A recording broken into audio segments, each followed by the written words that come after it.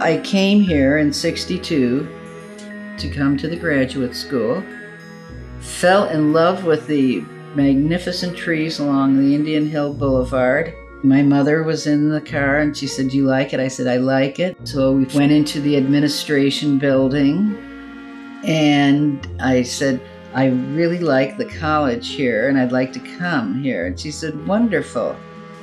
And I said, "So you can sign me up." And she said, "Oh, you have to apply." We didn't have a graduate art building at the time. And so we worked in the classes with the undergraduates, and it was primarily at Scripps. And so that's where we lucked out. It was because it was a beautiful campus and beautiful setting, and there was the seal courtyard with the big pond and the seal fountains. And we'd have coffee there in the morning, and it was just heavenly. The camaraderie was thick, as was the bull.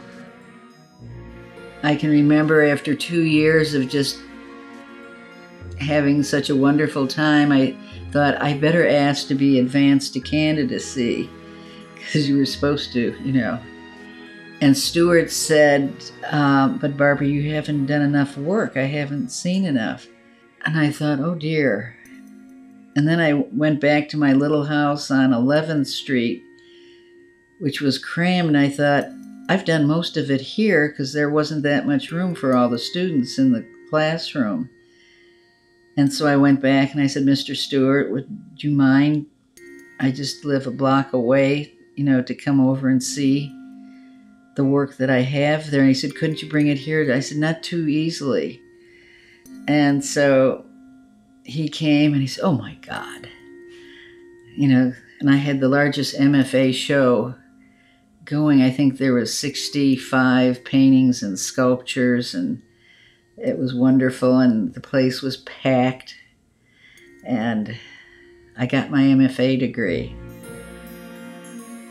Some architects had remodeled a building in downtown Claremont, and they said they thought it would make a nice gallery. And they said, "Then, whom would you like as an art director? Can you suggest someone?" You know, no. And so they, you know, said, "Well, is there anybody you know?" And then they said, "Well, Beretich, you'd be good because you know people." I said, "Well, that doesn't mean I want to be an art dealer." And they said, "Yeah, but you're the only one that knows anybody." And then they hammered away, and then I said, okay, I'll do it for 3 months, and we can keep looking for somebody to, you know, run the place. By the time we got through with the show, I was fairly credible. And I thought nothing of it because I just thought, you know, this is the way it is. And what the joke was, I didn't realize we were outselling Los Angeles and practically New York. Might have to have some extra cards printed.